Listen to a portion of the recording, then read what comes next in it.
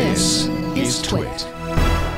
In less happy news, Apple and Android can unite on at least one thing right now: NFC payments. This is what's going on. A large group of influential retailers, a big long list, I'll read some of them off to you, are blocking NFC payments at their terminals thanks to their homegrown mobile payment system called Current-C.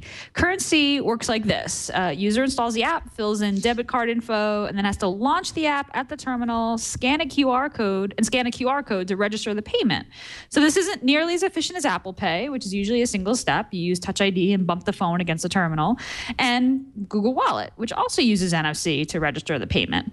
Tons of retailers have shut off NFC payments in favor of NFC instead of NFC, including The Gap, Old Navy, 7-Eleven, Kohl's, Lowe's, Dunkin' Donuts, Sam's Club, Sears, Kmart, Bed Bath & Beyond, Banana Republic, Stop & Shop, Wendy, nearly all U.S. gas station chains. So the thing that I never thought we'd see happened, where the Apple Reddit board invited the Android Reddit board to come together and boycott all of these retailers because they're basically disabling NFC payments entirely, which is both Apple Pay and Google Wallet, for this clearly inferior Current-C system, which is, I guess, made by this organization that all these retailers are members of. Man, this is terrible. And I think we should all just boycott these retailers. It just sounds like this Current-C app is just really not great. And the reason why these retailers want to do this is because they want you to enter your loyalty cards. They want to, collect your personal information. They don't want to cede your personal information over to technology companies. But the truth is that the user experience just isn't as good as Apple Pay or Google Wallet, arguably.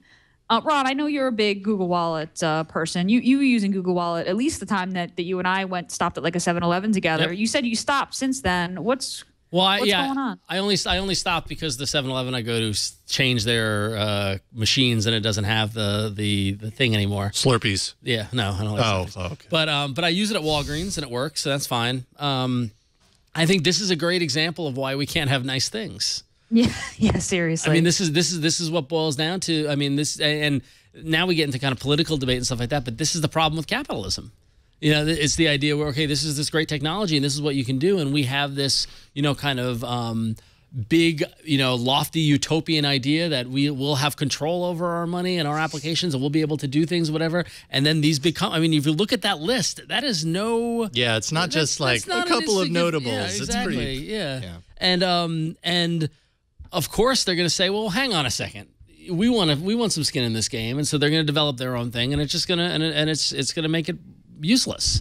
So not all of these companies, by the way, are actually disabling NFC. Some of them are, not all of them are, but all of them are kind of in on this Current-C, which, by the way, has not officially launched yet. Right. So even when it's they're not even available. Disabling NFC, that, now for a system that I think launches sometime in the next 6 or 8 months. Right.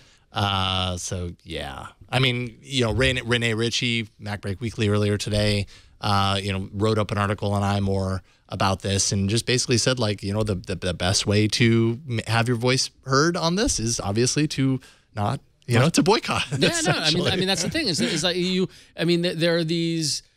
So I mean, the biggest power of the consumer has. I have a lot of problems with the local Walgreens that's in Berkeley, downtown Berkeley. It's one of the most awful places in the world. Their customer service is horrendous, and their approach to everything. So what do? I don't shop there.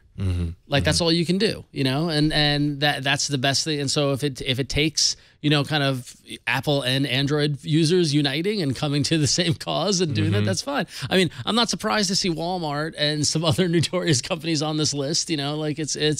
It just shows that it's going to be a long road to get to the Star Trek vision of the world where everything just works. Well, and it also calls into question what we've said leading up to this, which is if anybody can make mobile payments a mainstream, it works and people accept it sort of thing, Apple's the company to do it. Because pisses me off so well, much. of course. Yeah. Okay, so Google was doing it for a couple of years prior, but they bring different types of muscle to this type of scenario. And Apple undoubtedly just has more of an influence in this regard, more market influence, but still is kind of coming in the crosshairs. Yeah.